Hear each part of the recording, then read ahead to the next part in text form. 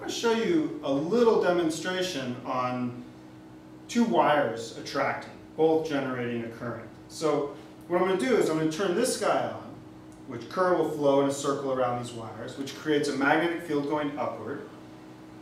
An increasing magnetic field upward will then cause current to generate in this direction so as to generate a magnetic field that opposes that change.